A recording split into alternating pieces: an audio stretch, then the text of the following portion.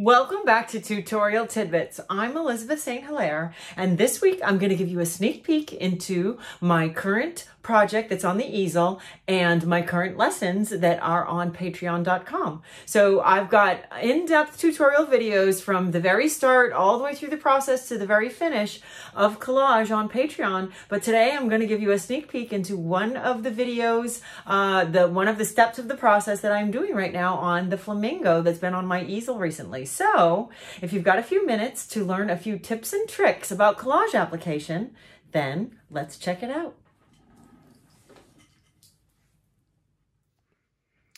This week, I wanted to give you a sneak peek into my current multi-part lesson that is on my Patreon page, and it is creating this flamingo with reflection in collage. So the first lesson involved the underpainting that published a couple weeks ago, and then the most recent lesson involved creating the water with this collage, creating the water rings and applying all these beautiful colors coming into the pinks and tearing very thinly to create this watery reflection. So I work from the back to the front. So now that I've got this, also got this background area done, plus the watery reflection, I have to now create the flamingo part of the reflection, or I can create the flamingo itself. It's just that where the beak hits this part of the watery reflection, the beak needs to go over the top. So because these are not really overlapping, when I work from back to front, I can now at this point do this reflection or the actual flamingo. And I thought that what I would do for today's tidbit is just show you a little bit of collage application in the flamingo and how I follow my underpainting as my roadmap. Because I get asked a lot of times, why do you do a painting underneath if you're just going to put collage on top? So the lesson that previously published on my Patreon page showed how I really focus on the values, the lights and the darks. Where is the highlight? Where is the medium? Where's the dark? Where's the shadow? So that this flamingo stands out strongly from the background, because the background is a lot of the same colors as the flamingo. So that lesson really detailed how I'm very careful with the values to make sure things stand out. So I thought I would then show you a little bit about how I apply collage over the underpainting. So I'm using my favorite brush, which is the Princeton Catalyst number 8 short-handled filbert. Now, that's a big, long name for a very small brush. But basically, filbert is the shape of the tip. So it's rounded corners, sort of tapered, rounded. That's the shape, filbert. Princeton Catalyst is the brand, and it's a polytip bristle. It's a very rigid bristle. It's very rigid, and I need that because that is the tool that I use to press down with pressure and make sure my papers go very flat. So this is not only a tool for the glue, but the rigidity of these bristles is what I count on to be able to get my papers down flat. I use the number 8 because that's the size, the width of the brushes. That's the size of this brush according to Princeton's sizing chart. And last but not least, I use the short handle because I keep the brush in my hand at all times. I tear the paper and I keep the brush in my hand. I don't put it down. So the long handle being another 4 or 6 inches out would be just in the way and cumbersome. So the way that I work with my hands and not putting the brush down, holding it sort of like a chopstick, and going back from this to this so that I can tear, that is why I prefer the short handle. Now, this is the only brush I use for collage glue application. It is on my Amazon resource art supply shopping link, which is below. I'm using gloss gel medium as my glue, and I am using all of my pre-painted papers that I create primarily on the gel press, along with my own stencil designs. So the stencil designs that I use to create the papers, that link is below, and all the gel printing products that I use for making paper are on my Amazon page. Okay, so let's get started. So what I generally do once I get that underpainting down is I do what I call auditioning. I bring my paper up to the painting and I say, is this the right color and is it the right value? Now, when I hold it here to that color right there, it is both. It is the right color and the right value. So this paper could be used there. But when I hold it up here, I see that it is much too light and not the right color. So I call this the auditioning process. And this is how I use my underpainting to determine where the papers are going to go. And I mentioned that I work from back to front. So within the flamingo itself, this is all on one plane. Then I would add the eye and the face on top of that and the beak on top of that, because this section is on top of the feathers. But feathers overlap as they go down. They're like fish scales. Feathers start from the head and work their way towards the tail, like fish scales. So the best way to allow feathers to overlap as they go down is to work from the tail back up towards the head, sorry. So when you work from the tail towards the head, your feathers are overlapping as they go towards the head. And then when you get to the head, you've got overlap, overlap, overlap, overlap as they come down. So we're going to work from the tail up towards the head loosely and creating feathery shapes that are going to overlap as they go down. So we'll do the body, and then I will do the face and the beak. And obviously I'm just giving you a taste of this lesson as a tidbit, and I am going to let you know that the full and complete lesson, like I said, from underpainting all the way through to finish on this, are the types of tutorial in-depth lessons that you get on my Patreon page. So I am gonna, I've got glue on the brush. I've got the paper in my hands. I'm gonna tear a brush mark, and because I'm not taking my own advice, I'm just gonna put this here for now because I already auditioned that. And so just as an example, I put the glue down on the board. I put the paper into the glue. I use the brush to spread the glue flat, press. I wipe off any excess glue. And there you can see that you can't even hardly tell the difference between the painting and the paper. So the paper is following what was painted. So here's these peach colors are tricky, and I may need to make more paper for this flamingo. Here's a fun sort of what you would look at and think this was a flamingo color. When I audition it, though, I think it's only going to work in the lightest of areas, so maybe right here and up on this top edge. So I'm looking now for some dark, and this is sort of purple right here. I've got this paper that's sort of purple with orange, but it's too light. It could be used in some area. Now, when I take papers out that look like they could be useful somewhere, I'm going to put them on my easel shelf so I can find them easier later. So here's a paper with brown and orange, and it is very similar in value to the purple. I would like to find a paper that's got purple, but this is definitely going to be useful in the leg.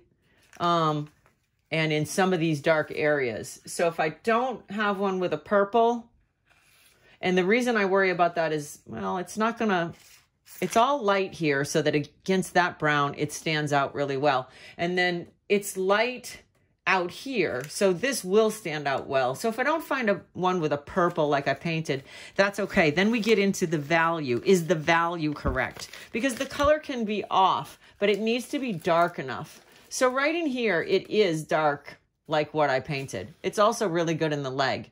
So if I choose to use it as the leg paper, I maybe should use something different in here. And I definitely use purple to tint all of these darks. So let's see if I've got a purpley orange in my repertoire. And if I don't, then I need to stop and go make paper. Here's an orange with blue, but I think that blue is too intense.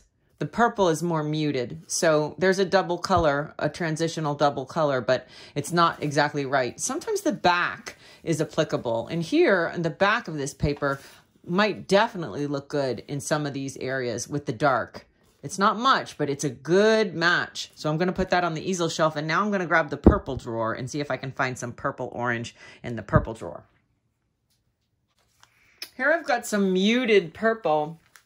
It doesn't have orange in it, but it is really close to the coloring that's going on here in some of this dark. So I'm going to, again, working from the tail end and up, I put the glue down. I tear the paper without white edges in an organic sort of brush mark shape.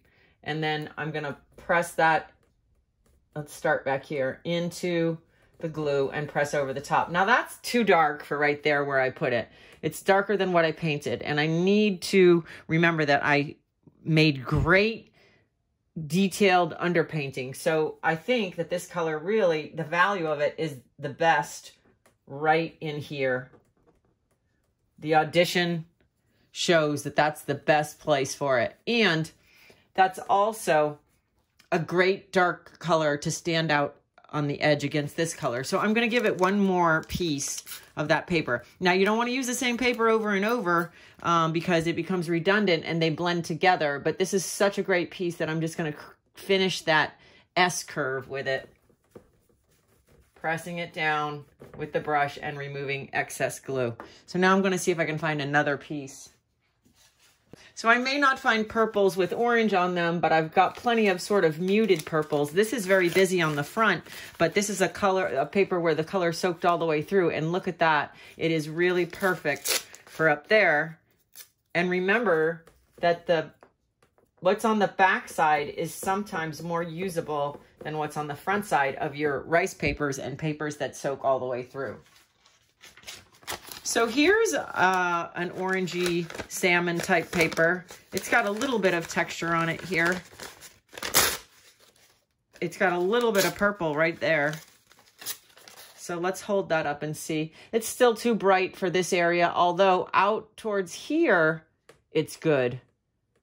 And maybe in here, in somewhere like this, it's good because of the little bit of purple on it. If it didn't have the purple on it, it's so light, it would be a light color, but the front side is a little darker and it's got a little bit of purple. So I think that's going to look good up in here, considering we're working on from the tail up. And I'm going to put that right in here.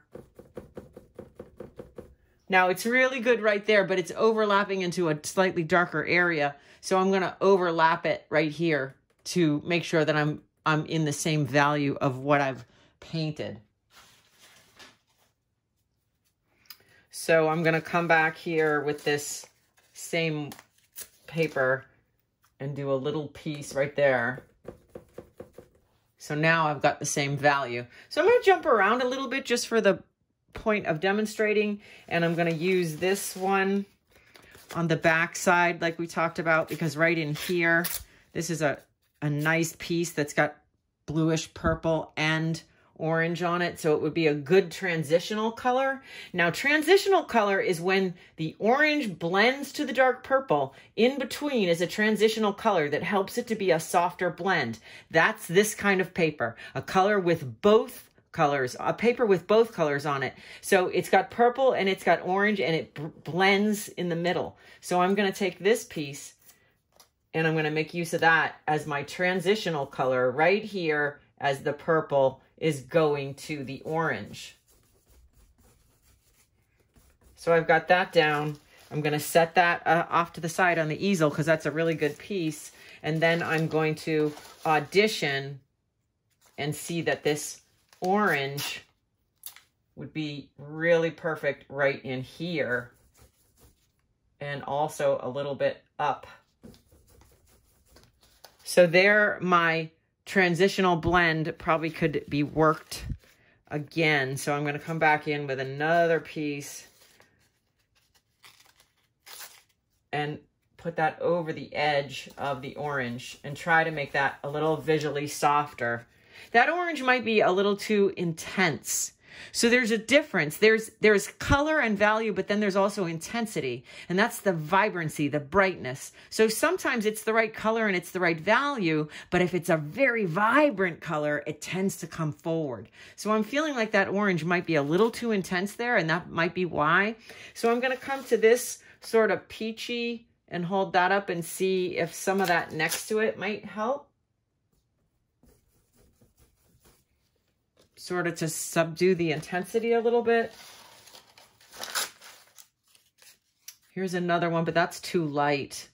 That is a good color for up here. Not all the way up though, because it's super light up there, but sort of on the light edge. But still with this,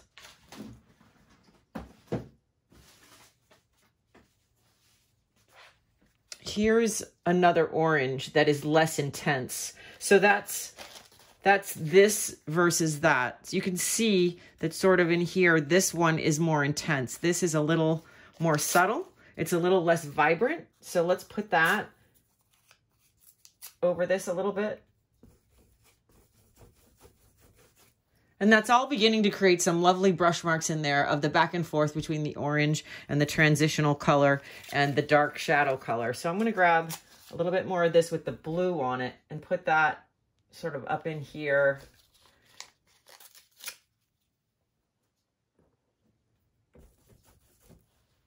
To create more painterly transition colors. It gets darker as it goes up into the corner of the neck. So we can come back and look at, again, that's too busy, but the back side of it is nice with a little bit of the pattern showing through. And we can put that right in here in the darkest part of this bend. And the feathers, of course, are following the curve of the flamingo. So we're going to follow our brush marks. We're going to look at the way the brush marks went, and we're going to tear pieces of paper that mimic brush marks in their shape and direction. So we would never do vertical pieces because that's not following the form. So we're going to go this way and curve around and go that way, the same way the feathers would follow the body of the flamingo.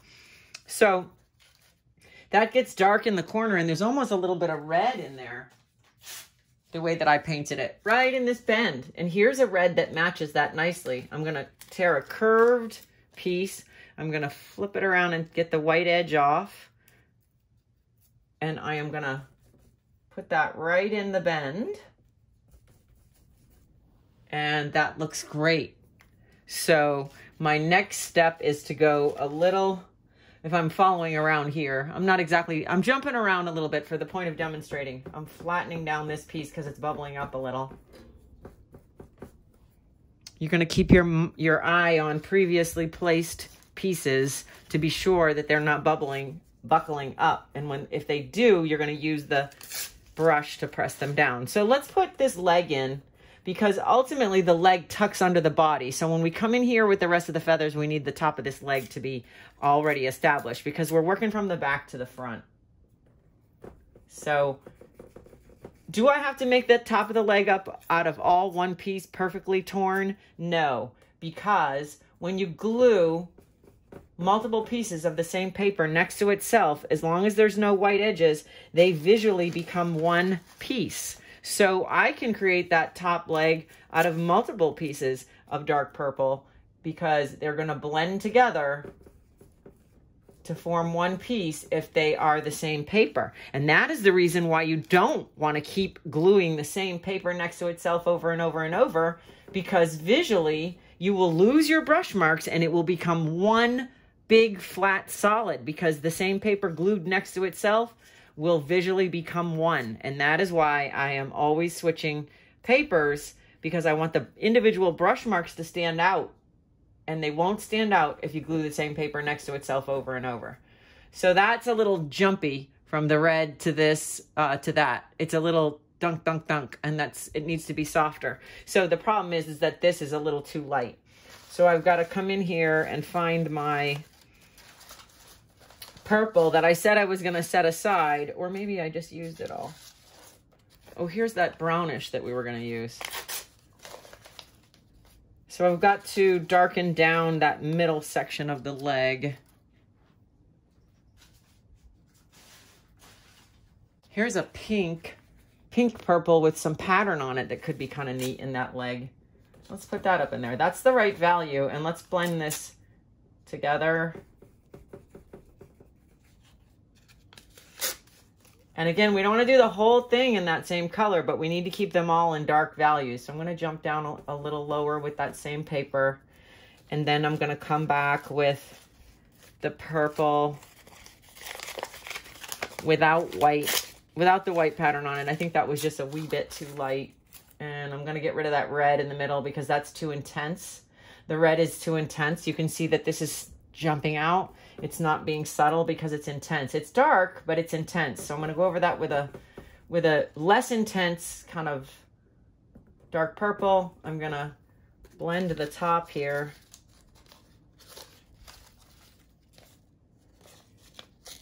Here I've got this piece with the dark purple and the red. So I'll get rid of the red and sort of put that up here. So now you can see it's dark and it's softer. It's not so chunk, chunk, chunk. So I have to keep my eye on intensity, value, and color. So I'm going to come down and I overlap the water into this leg.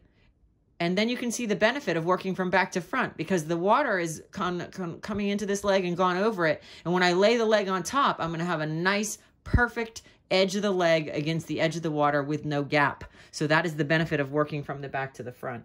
So let's see.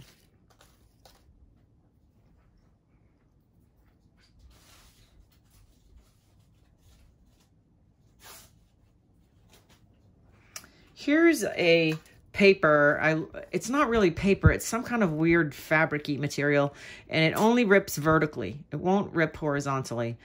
It's brown, but it's also got orange, and I'm wondering if that would be a good color for this. Not really, because it's not purple enough, because right now I'm in this sort of purpley pink family. So let's keep working with what we have here. Let's use a little bit more of this. So I'm going vertical on these pieces because my brush marks on the leg are vertical.